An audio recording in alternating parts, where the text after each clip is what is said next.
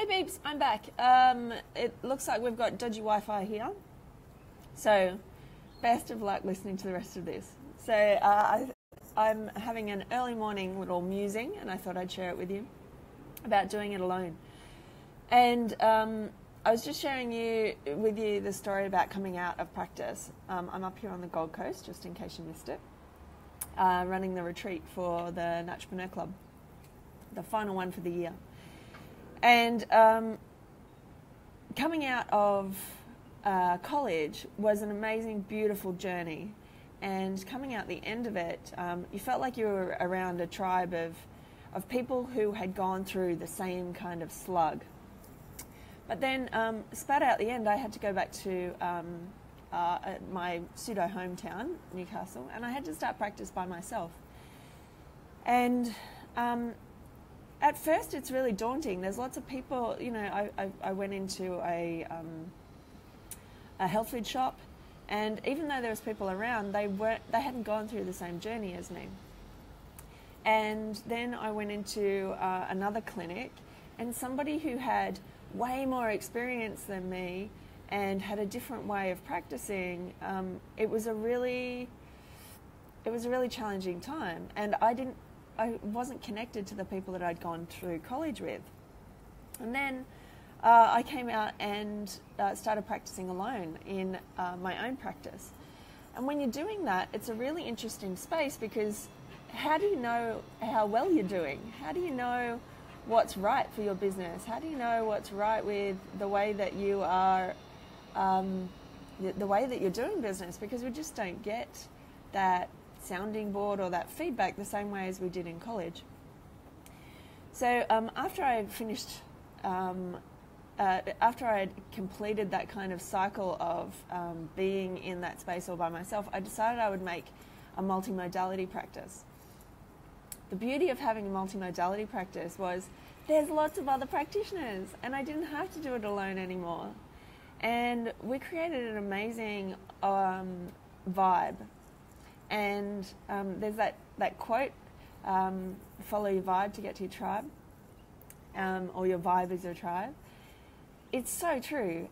We got to create some magic moments. You know, every Christmas we would do something awesome. So the Paralympics came to Newcastle, and we went to the opening ceremony as our Christmas event. We went and did Christmas in the park one year. We went to the local kind of live music place, Lizottes, and had a night out there, as well as creating the tribe within our practice. You know, we were able to get feedback on cases. We were able to, you know, in some of my darkest times, like when the woman made that complaint about me to the ACCC, unsubstantiated, and you know, she'd left out some really key information about what she was taking. But in that moment, I felt like a complete and utter failure, and that I should give up. And if I was doing that by myself back at my other clinic, I probably would have. I probably would have given up. But the beauty of having a tribe around, of people that are very like-minded to you, especially having them available every day. You know, in a multi-modality practice, you're able to see different people well, from my perspective, we were able to see one another every day. So I wasn't doing it alone anymore. And in that dark moment, I was able to get the feedback and the reassurance that I needed at that time, and then the cheerleading to go through the process of the legal stuff and all that kind of thing. And then the same thing happened to the chiro that we had in the practice. She was looked at by APRA for a website and all that kind of stuff. And if she says exactly the same thing. If she had to do it alone, she might have given it away. So on a professional level, where is your tribe? And love your tribe really hard and show up for your tribe. So if I didn't show up every day being that sounding board, being open to communicating with our other prackies, I wouldn't have got the same kind of family vibe, tribe kind of feel from it. And in here, if you're in here, in the hub, and you love the vibe here, contribute, ask questions, be open, be vulnerable, and show up. Because this is a wonderful, safe space for you to do that. And I've created it because that was seriously missing for me in those first couple of years. And in those really disheartening moments, it's really easy to attach to the fear and attach to the scarcity and the lack, you know, and to not have that sounding board that's cheering you on, that's your wolf pack, ooh, that's going through the same stuff, is a spectacularly lonely thing, and we don't have to do that anymore. There wasn't a group like this when I came out. There wasn't a group when I came out into practice. It just didn't exist, you know. And being able to be in a group of like-minded women who are going through similar stuff. And the other thing is, hey Nick, my fellow she-wolf, being around like-minded women. Okay, so we're predominantly women. I see you boys, don't worry. It's a wonderfully reassuring thing. We've been in, for want of a better term, a sisterhood for a long time, and we've been yearning for that connection again and again.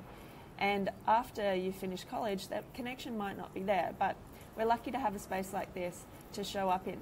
So my invitation to you is, professionally, if you don't have your tribe or you feel like you're on the outer, come in here and actually use the space, because you don't have to do it alone. You can come in here and write whatever's on your mind, write a little comment. If you're in those challenging moments like I've had in the past, use it as a place for a sounding board. If you are here and you just want to be part of the tribe and want to support people, cool, support everybody in here. And then the other thing is, if you have a practice out in the real world that has a multi-modality feel, something that I'm listening to with the mentees that we've got in the club is that when they do have a multi-modality practice, is that there is some things around communicating and connecting with other practitioners that we need to practice, just the same as we practice being able to create treatment plans and other things. There's a practice in communicating and being together as a tribe that really starts to need to happen in real life as well.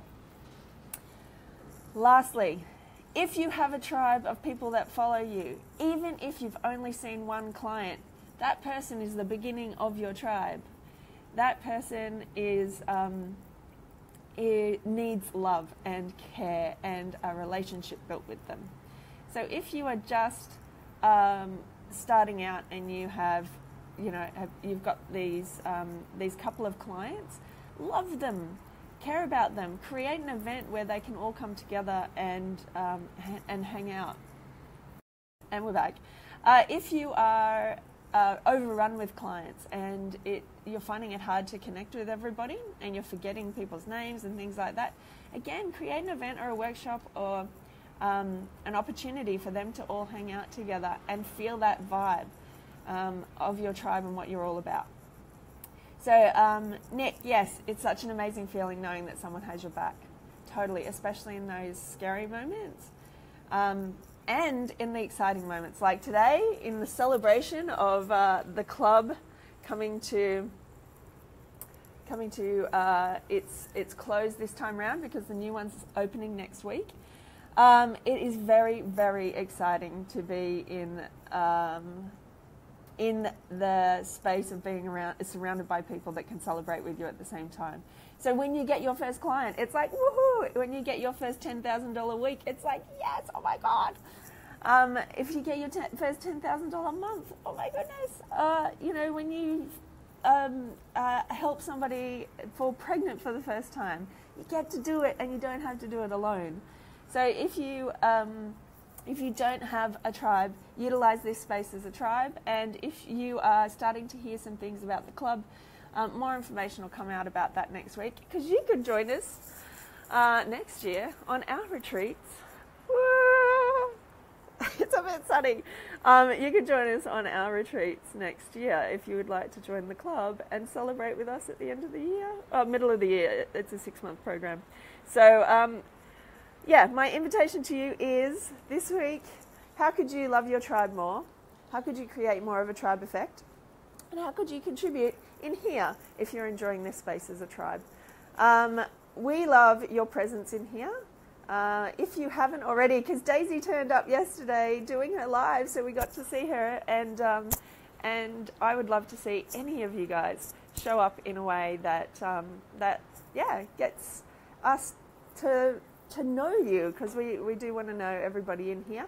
And if you can utilize this space, I invite you to. All right, have an amazing day, everybody, and I will catch you in the next vid. Okay, bye.